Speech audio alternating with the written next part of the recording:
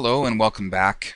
So we've taken a look at scaling two-dimensional lines, and now we're going to take a look at three-dimensional objects.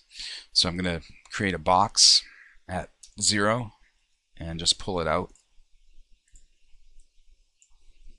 And the first feature that we're going to look at is, again, the one-dimensional scale. So starting that command, I'm going to select the object to scale. That's my object, and then the origin point. So the origin point again is the point from which everything will scale. So in this case, I'm going to start within my perspective view, just snapping at the end snap there, and my reference point, which will give me the direction of the scale, I'm going to set at this other end point right here. So I've clicked those two, and now as I pull out, I'm scaling. I'm increasing the scale or decreasing the scale accordingly. This one-dimensional scale will also work not just across this construction plane, but can also happen in three-dimensional space as well, much like we saw for rotation. So in this case, if I were to restart that one-dimensional scale and set my origin at this snap down here, I'm going to now place my second snap at the top corner right here. And so that's now defining this new direction for the scale. And as I pull out, that scale is now happening along that axis. So it'll essentially distort the object along the 2 points that I've chosen. I'm just going to undo that. What if I wanted to scale something so that it moves down below or up above my perspective view?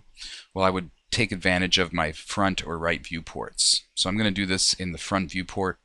I'm going to rerun that command, just a right click, and select my object. And I don't always have to use the endpoints. I might want to just use a midpoint, for instance. So I'm going to go ahead and turn on my mid snap and select my midpoint there and a midpoint down there. And now as I look in my perspective view, I can see that I'm stretching the object downwards like that. The two-dimensional scale, you can probably already imagine what's going to happen, but we'll just take a look at that. So I'm going to select the object again, perspective view, and set my origin and my reference point. And as I pull out now, it's scaling relative to that line and to my origin. Okay. If I wanted to, let's say, scale this object, and I wanted it to scale so that rather than moving from this origin point outwards, let's say I wanted it to move from the center of the object outwards in all directions.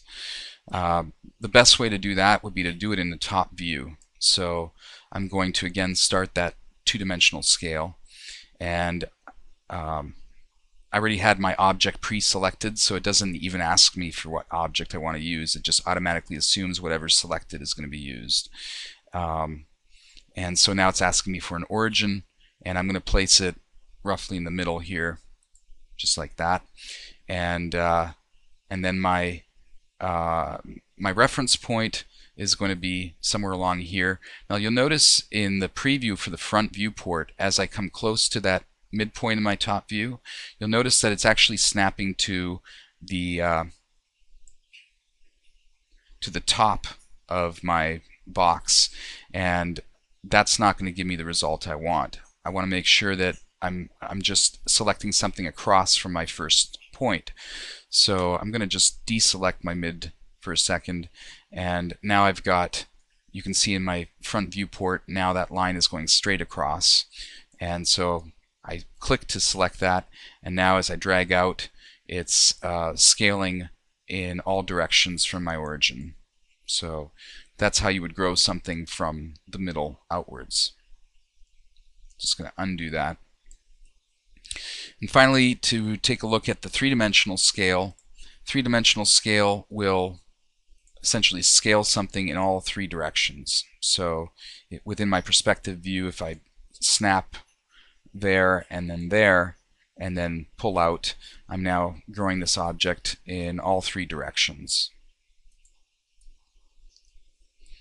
And again, in the top view, if I were to do this, selecting the center of the box as my origin and then pulling out, I'm now growing it in all three directions from that center point outwards. So I think this concludes the general introduction to Rhino that I wanted to go over. In other tutorials, we're going to get into specific details for each of the workshops that you guys are taking. So thanks for watching, and I'll see you soon.